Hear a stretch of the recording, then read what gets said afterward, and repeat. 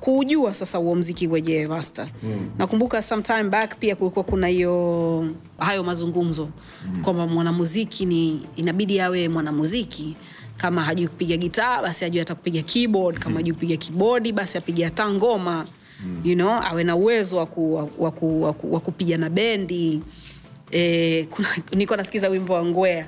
I can't remember ni wimbo gani, lakini alikuwa anasema kwamba hip hop artist ni yule ambaye anakuwa tu na DJ na scratch, anakuwa kamalizana haja ya kupiga na band. How important is it kwa msanii kujua kupiga chombo au kuwa hata na idea ya kusoma hata noti ya muziki? Swali zuri. No, inategemea na aina ya muziki ambao unafanya. Kuna muziki ni ya bendi. Reggae. Reggae ni muziki ya bendi. Kuna rock. Kuna genre. Kule kuna neno wanatumia genre. Inategemea na genre. Lakini kama R&B sio lazima upige. Michael Jackson hajawahi kupiga chombo. Kwa mfano. Unaelewa? So kwa hiyo inategemea na genre ambayo unaifanya. Sema kama we ni mwimbaji, ni muhimu kama unaweza ukaperform na bendi, kwa sababu mwisho wa siku kuna nyimbo za radio ambazo unarekodi studio, tunaweza tukakutengeneza, but kuna live performance. Yeah. So if you're singing R&B, kama unaimba R&B kwa mfano, ni muhimu ujue kuimba, kwa sababu kuna siku ukienda kuperform live utaperform na bendi. Same with bongo flavor. Unajua, kama we ni mwimbaji, there's a day you're gonna sing with the band. Sasa kama uwezo wako ni mdogo, uta struggle. Utaadhirika. Ndio maana kuna nikasema hivi, kwenye top 10 yetu ya top 5 tuseme ya yetu ya Tanzania, tuna performers wazuri, lakini they're not the best singers. Watu wakaja juu nikasema hiyo ni sio hapa tu Tanzania, hata Ulaya. Wao ambao wanafanya vizuri, they're not the best singers or rappers, they're the best entertainers. Ni vitu viwili tofauti. Tofauti. But yeah, if you're a singer, jiongeze, kwa sababu kuna siku utaenda kwenye sehemu unaambia kwamba bwana leo, unajua kuna mikoa huwezi kuimba na CD. Hapa Tanzania. One of them ni Mtwara. Mtwara huwezi kuperform na CD kama backing. Sijui wangapi wanajua hicho kitu. Sasa inamaanisha wewe kama ni msanii wa mwimbaji wa bongo flavor, unaenda kuathirika. Ndio Mtwara. Yeah.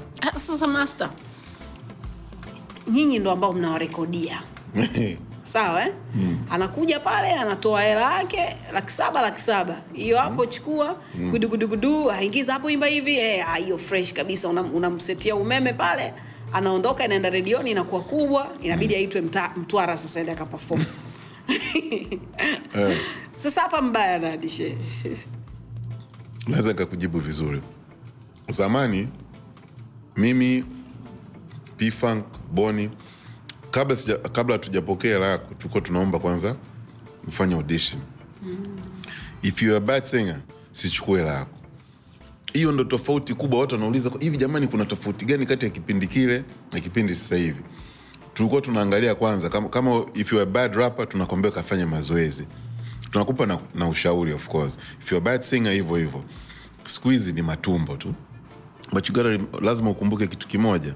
Hiyo kazi pale unapomkabidhi huyo msanii hivi, ikienda huko anaenda kusema kwamba nilifanya kwa Master J. Of course.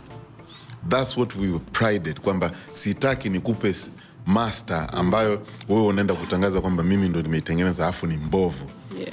Kwa sababu nikikutana na mtu DJ anakuja kuniambia master, yani kuna msanii anaitwa fulani kanipigia wimbo wake, mbona mbovu ule rafiki yangu, ulikuwa unafikiria nini? Unaona? So we prided in our reputation. Lakini sasa hivi watu wanaangalia tu hela. And that's where the problem lies. Nyuma kidogo kulikuwa kuna majibizano, maneno kuhusu masuala ya royalties kati ya producer pamoja na wasanii.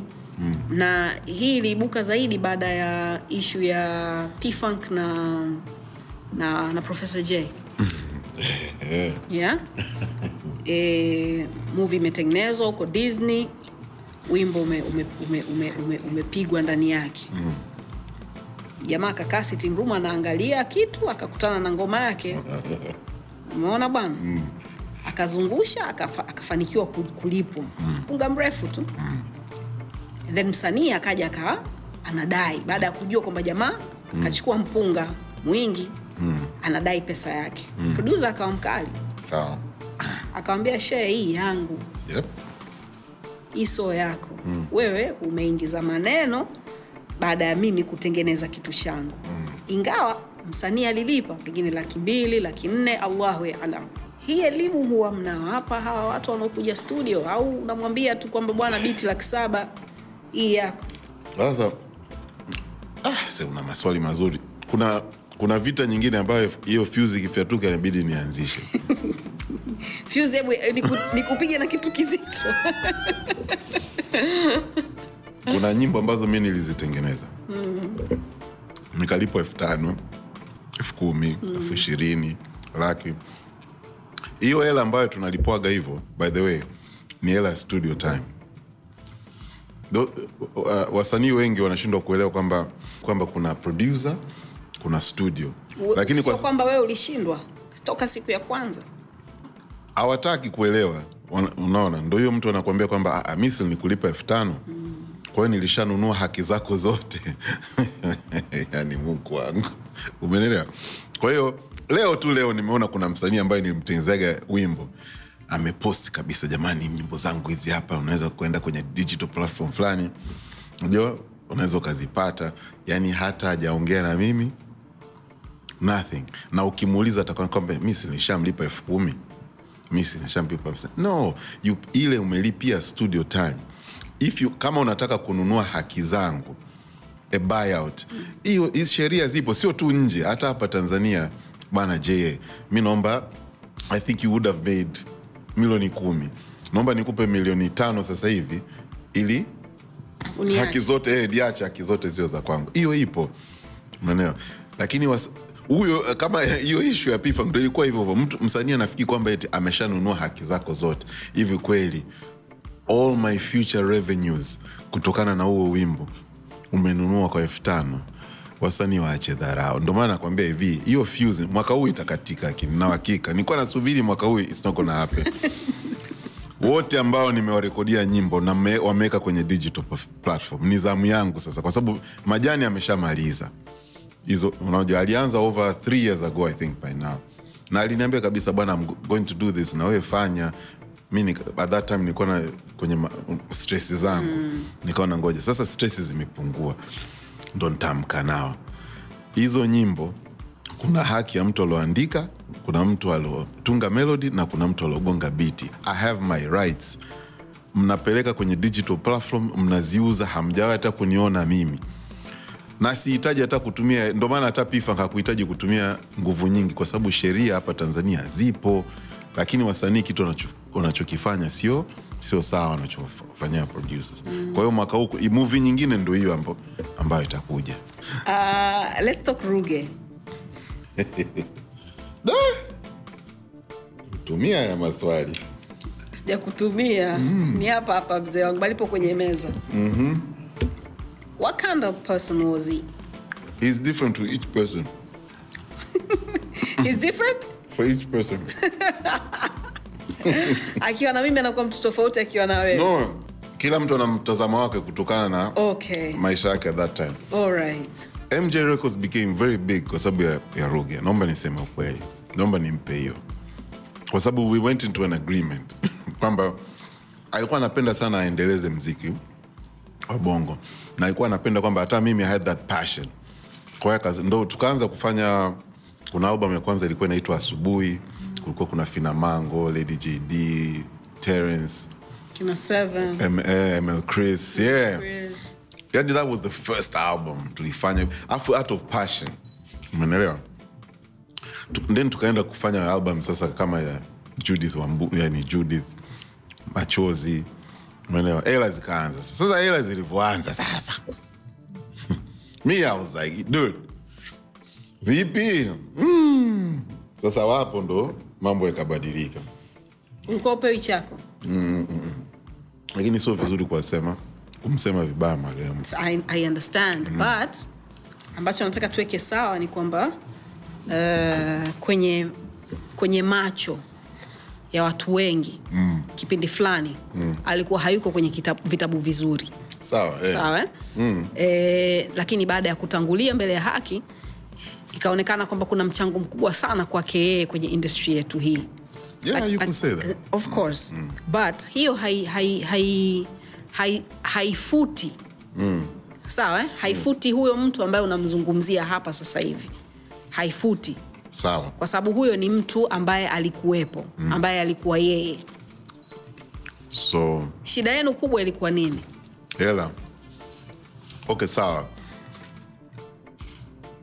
Jibu ambalo alinipa aliniambia kwamba listen, can you put a price on the, kwa sababu nyimbo ambazo tulikuwa tunazifanya, luckily he had access to a media house, radio. Alikuwa na access kwenye radio station. Ndiyo.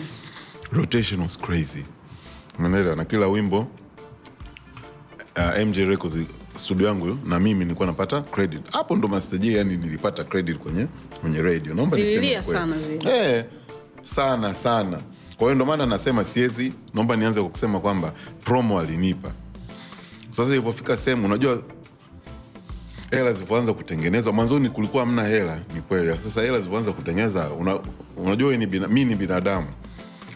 Sasa kuna lolote hapo naweza kupata angalau hata nyimbo basi tuwe tunalipa 50% kwa sababu kuna promo inafanyika.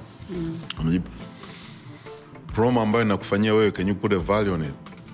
Anakuambia.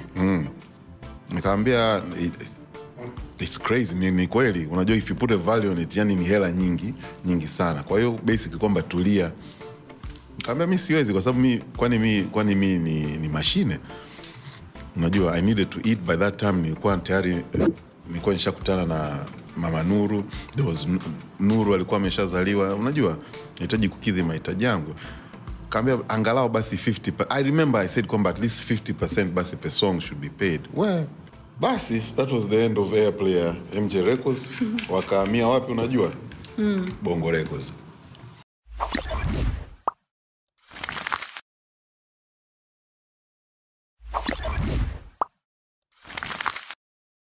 Let's talk about your dad. Okay. What a shift. Okay. Mwenyezi Mungu amlaze mahali pema peponi. Amen. Mimi niliwahi kusikia kuhusu baba yako nilipokuja tu kutoka Zanzibar.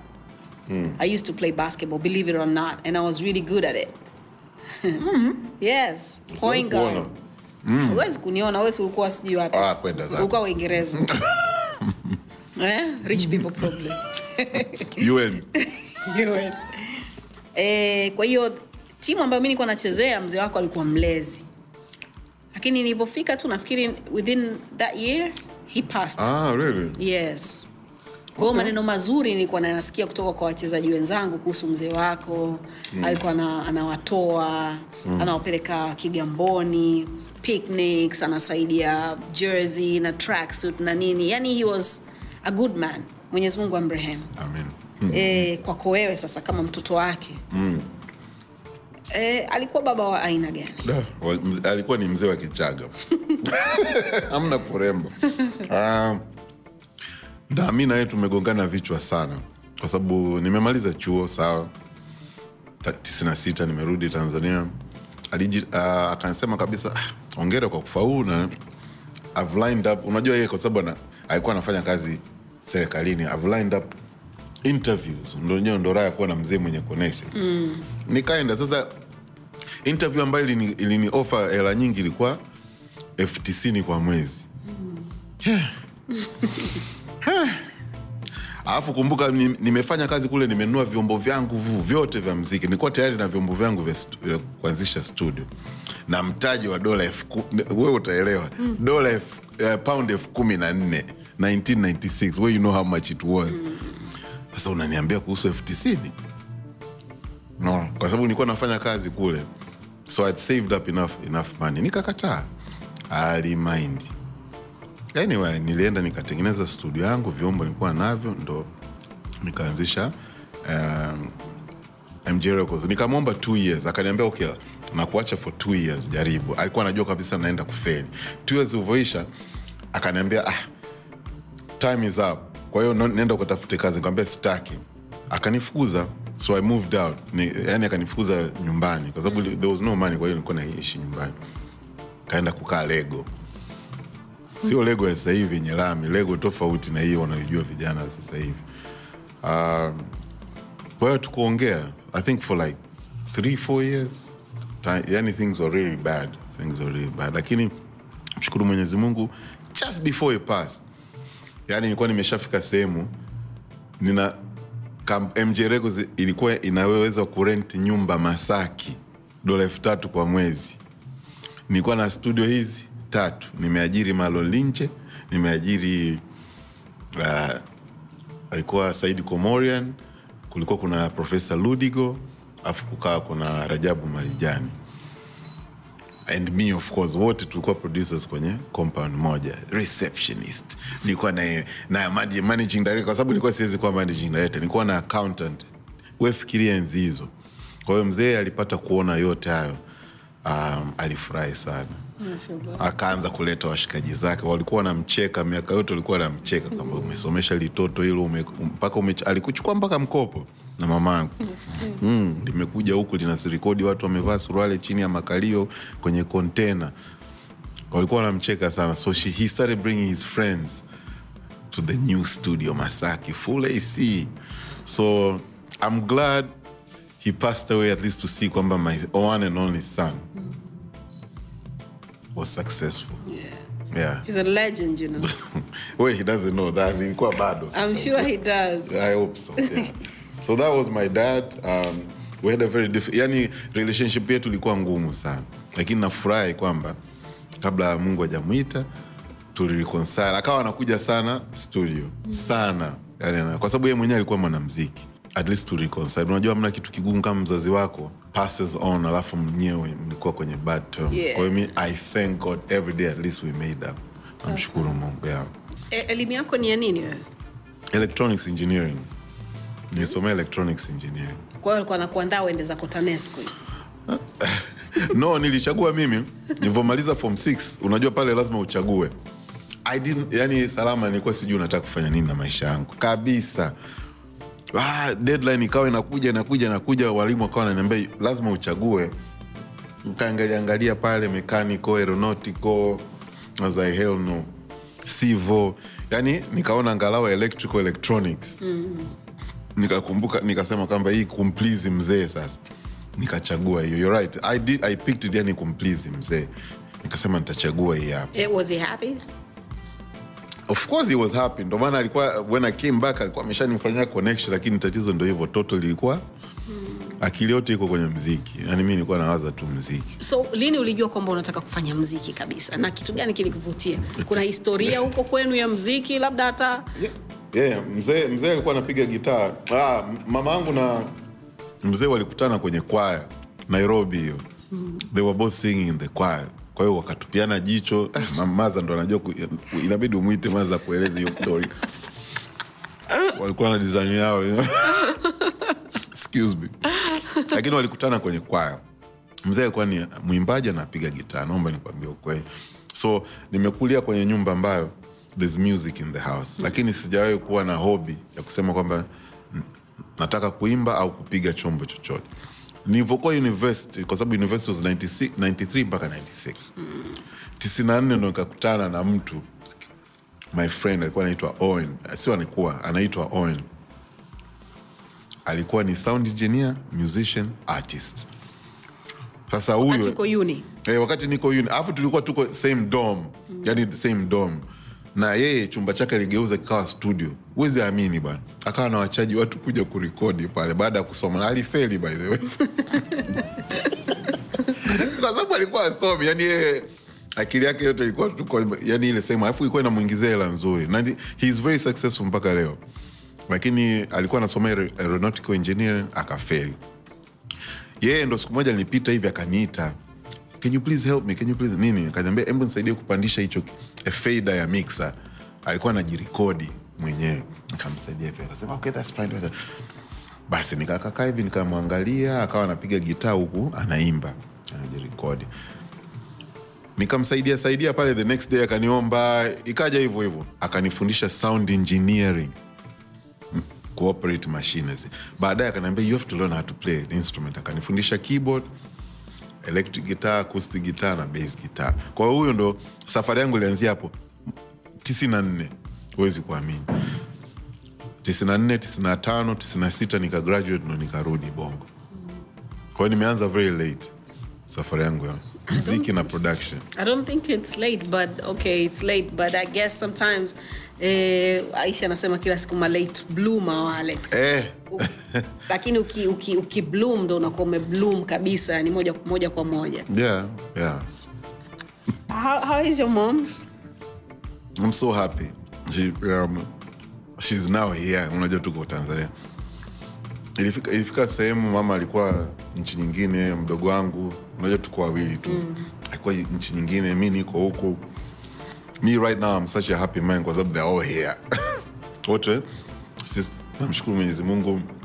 Mama karudi, sister karudi, ameanzisha her company here in Tanzania. So at least, unajua I believe the only thing unaweza kufanya na maisha yako is spend quality time with the people you love kabla Mungu hajakuita. Yo, I'm really happy nimeongea na wewe leo. Me too. Napenda jinsi unavyokula. Nataka tumalize nile kama unapotaka mimi. Hauli kama watu wengine. Uko na maana sana, master. And kama sijai kukwambia, I know nimeshai kukwambia, but I'm telling you today in front of the cameras na watu wengine wanaangalia. You're such a gentleman. Really? Sana. And I love you. I know when you don't like something. I know when you're faking. I know when you are happy. I know when you don't like something. And you're such a nice person. Mwenyezi Mungu akubariki sana, and thank you so much for coming here. Thank you for having me. Mwenyezi Mungu akufungulie milango yenye kheri. By the way, my friend Squeezy ni jasiriamali. Ni contractor. Anajenga majumba ya watu, alafu sio mwizi.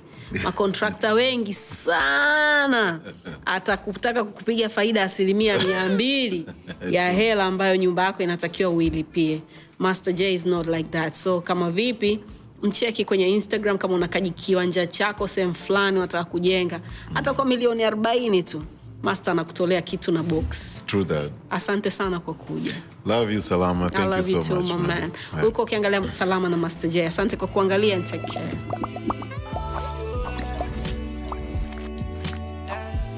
Vipo vya lawama sio shida, vipo vya kupoteza sio muda.